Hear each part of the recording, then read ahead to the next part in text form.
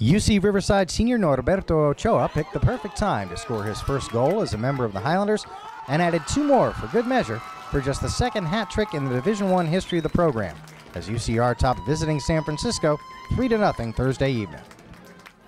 The Riverside native picked up his first goal in the 38th minute of play when he collected Johnny Tovar's deep ball down the right side of the field and slotted it past the Dons' keeper to the near post from 15 yards out.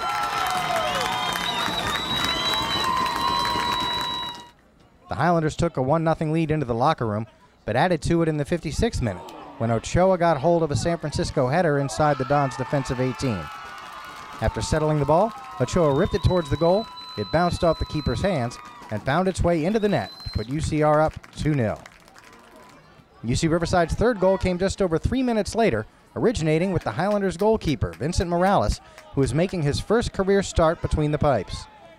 UC Riverside connected on 7 straight passes to move the ball up the field, and the final one settled at Ochoa's feet 30 yards away from the goal and no defenders in his way. He drove towards the right side and cut his shot back towards the far post for goal number 3.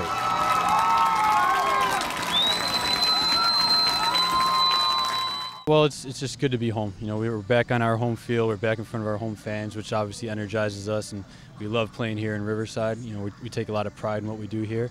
It has been a couple tough games. We've played top teams. We've gone and played a lot of top 25 programs in the country. So, you know, we're testing ourselves and we're putting ourselves in some difficult situations, but I think it's benefiting the group in the long run.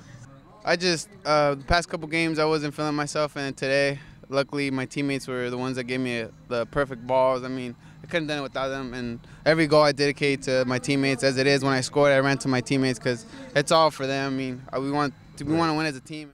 The Highlanders are on the road this Sunday, September 13th, as they travel to nationally ranked UCLA for a 5 p.m. Pacific time kickoff against the Bruins.